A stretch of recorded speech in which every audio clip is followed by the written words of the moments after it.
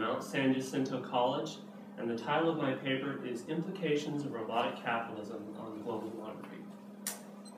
Today we're going to be talking about the modern Luddite fallacy, specifically the idea that automation will lead to the destruction of the global economy and human society when the last job is automated. Now, what I intend to prove is that if no one has a job, then there are no human inputs in the products being produced, and therefore the cost of the products would be zero. Therefore, if you have no money, you can still afford free. In addition, we're going to construct a general principle for understanding the effect of robotics on nations based on their demographics. So let's get started. Next slide. The history of the Luddites begins in 1790 with the start of the Industrial Revolution in England in the textile industry. 31 years later, we see the rise of the Luddites. Now, the Luddites were leg stocking makers who were being put out of work by the newer, faster weaving machines. They had a simple solution for this: destroy the machines. Between 1811 and 1817, they destroyed over 100,000 pounds sterling worth of industrial machines before being put down by the British military. The Luddites failed, but they've been with us ever since. With each new wave of automation, we see a new wave of Luddite thinking that basically says, yeah, they were wrong, but now it's different. Now, this culminates in what I would call the modern Luddite. And the modern Luddite, next slide, is different from the past Luddites in that they accept the macroeconomic principle that disproves the old Luddite. Now, I won't go into all of this, but this is the flow chart that illustrates the principle. And the first arrow says technology goes up. The last arrow says jobs go up. Now, the thing to remember is this is a macroeconomic principle that states at the micro level you can still lose your job. But at the macro level, economy-wide, your job and more are created by the increase of technology. So, modern Luddites are different in that they agree that this is true, has been proved true for over 200 years, and this is the traditional economic rebuttal to the old Luddites. However, the modern Luddites, like Martin Ford, he wrote the book you see up there, Lights in the Tunnel, they believe, and I'll quote Martin Ford in his book here, says that every consumer or light in our tunnel derives income from a job.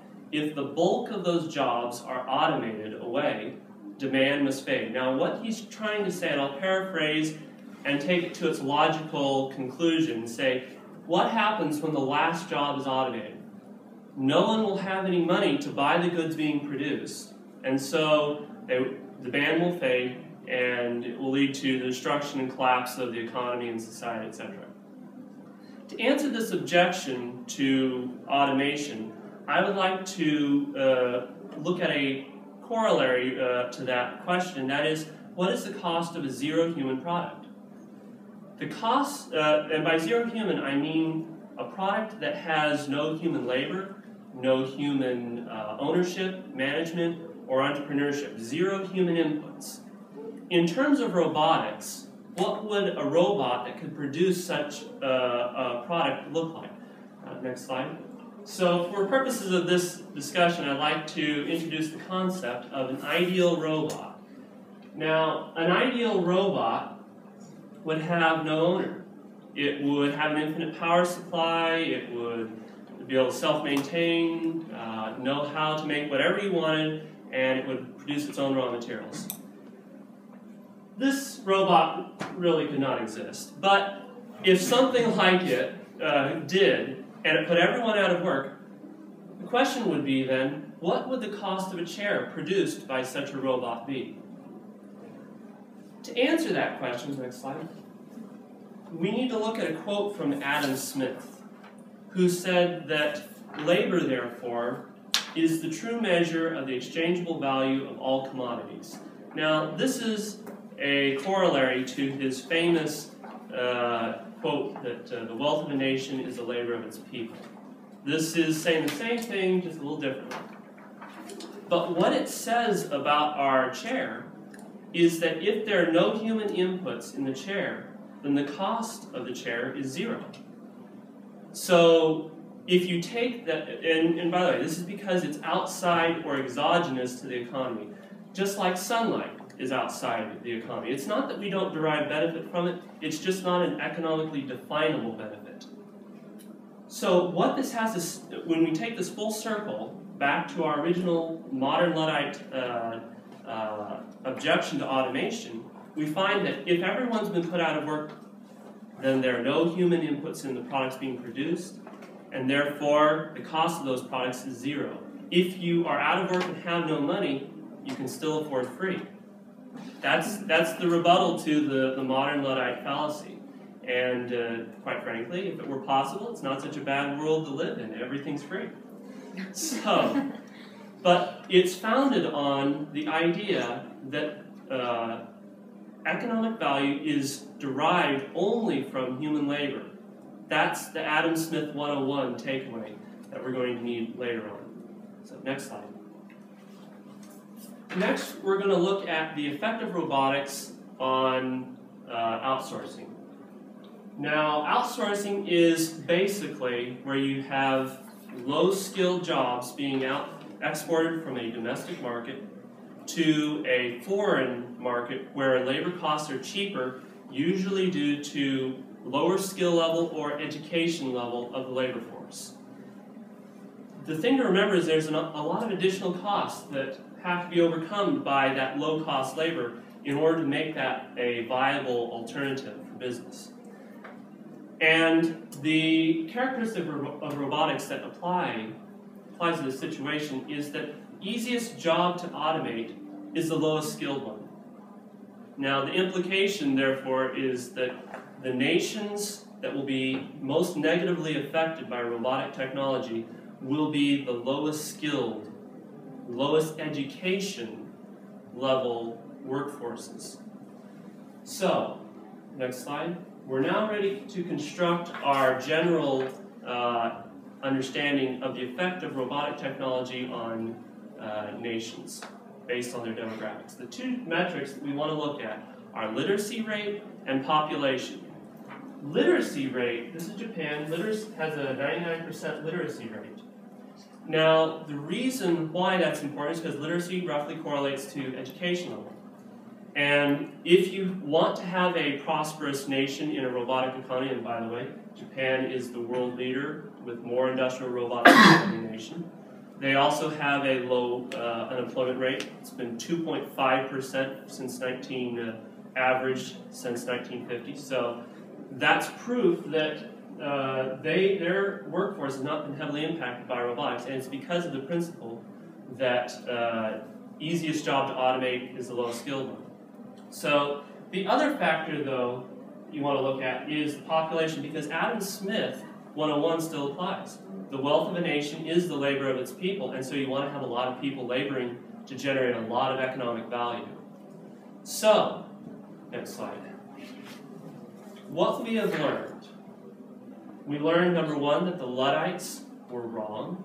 The modern Luddites are still wrong. That if there are no human inputs in the products being produced, if that were possible, then the cost of the products would be zero, and if you have no money, you can still afford free. Secondly, we learned that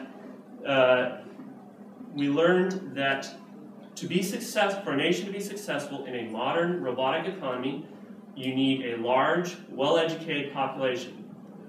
Pretty simple standard fare, but we've proved that it does not change just because we introduce robotics into the equation. So, based on over 200 years of sound economic theory and observation, we can say that automation can continue to provide an ever-increasing global population with an ever-increasing standard of living for as long as humanity chooses to do so.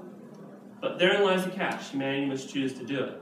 As we saw with the Luddites, fear is man's greatest limiting factor. And Sir Francis Bacon said it best. Nothing is to be feared but fear itself. Nothing grievous but to yield to grief. Humanity's future, very much so, was, is, and will be a matter of choice, human choice. Thank you.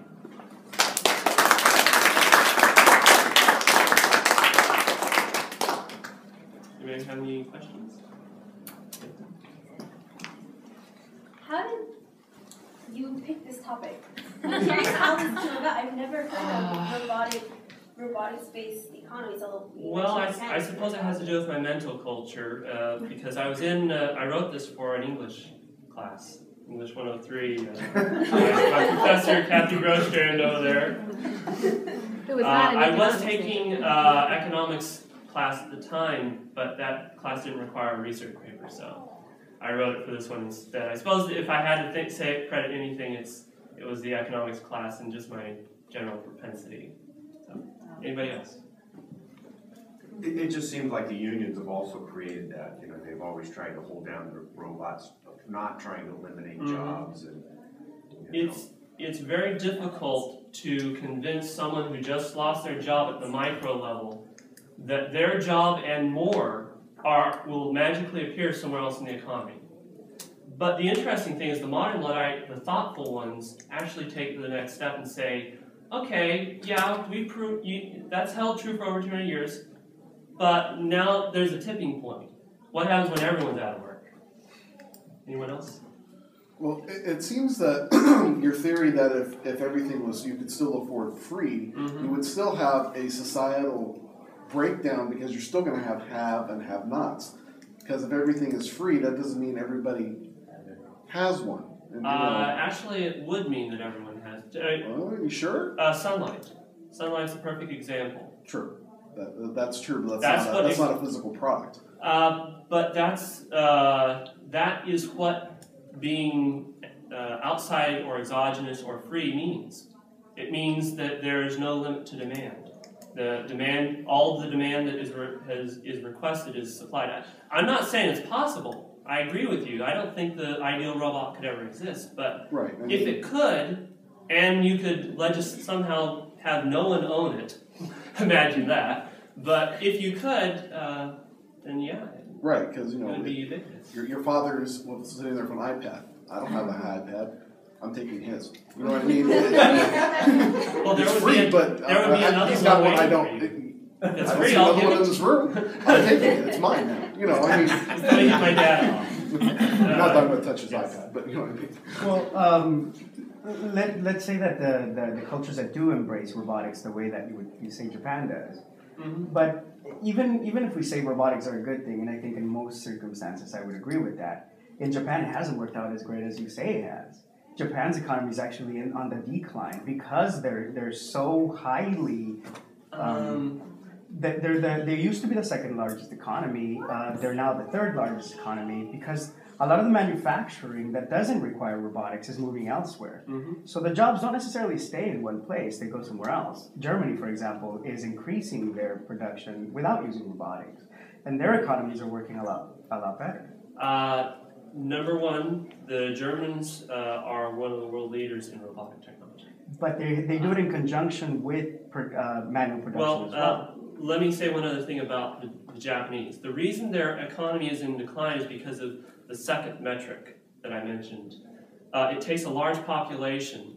Japan's population has been decreasing. They have a negative 0.091 population growth rate, and they're using robotics to try to turn that around and stay competitive, but that's only going to give them a first mover advantage, a first monopoly for a certain amount of time. When other nations, like the United States, were second in robotics, industrial robots, when we get the same technology, they will be left with only the economic value created by the labor of their people. That's the fundamental. Technology can be a multiplier effect, but your fundamental metric of what generates economic value is always and always will be human labor.